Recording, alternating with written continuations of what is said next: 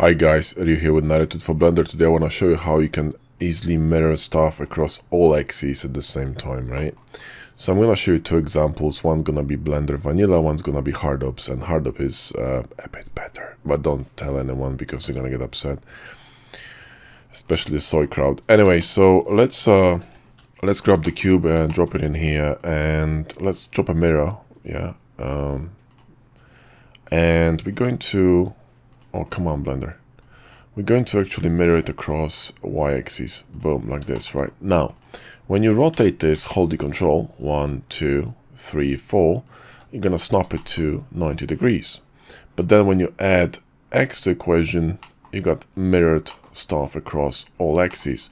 Now the problem is that, you know, this cube is rotated, so it's not straight, and if you straighten up, well, things gonna get messed up, right? Now in Hardops, things are a bit better, okay? So a bit different. Wait a minute.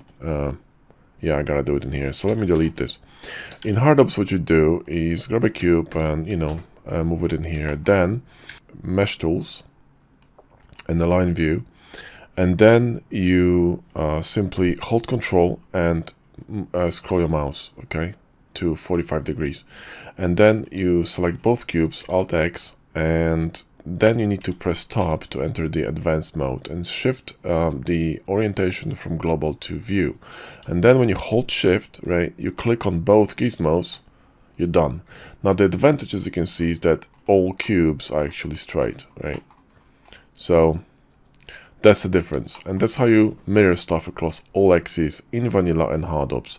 That's all for this video, guys. Hope you enjoyed it. Give us a like and sub if you did, and as usual, there is a link to Hardops and Boxcutter in the video description, so if you're gonna go and buy through that link, you're gonna help me as well. By the way, there is a discount I think on Hardops and Boxcutter at the moment, so you might want to go and get it now, because that would be the best time to do it.